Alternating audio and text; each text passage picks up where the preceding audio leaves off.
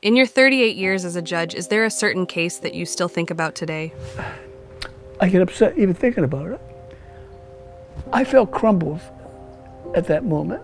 I've never forgotten that. To this day, and I was on the bench for 38 years, I still think of that case. It's my first day on the bench. I was on the bench and I asked my dad, who was maybe the most decent man I ever met in my life, an immigrant from Italy, just a kind, gentle man. And so I said, Dad, why don't you come down and view me? I'm sitting on the bench today for the first time. And a woman came before me who had 3 kids. She owed, I think, $300 worth of parking tickets.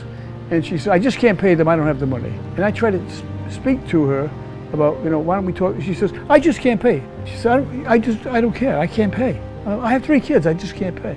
And I said, well, maybe I can place you on a payment program. She says, you can pay for me on a payment program, but I can't pay anyway.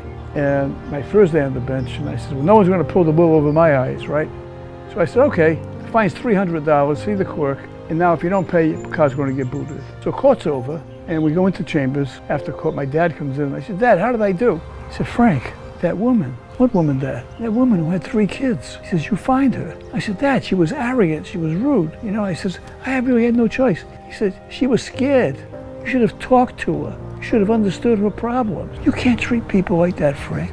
And I can tell you, without fear of contradiction, it never happened again after that. Never. In that case, I can never, ever forget.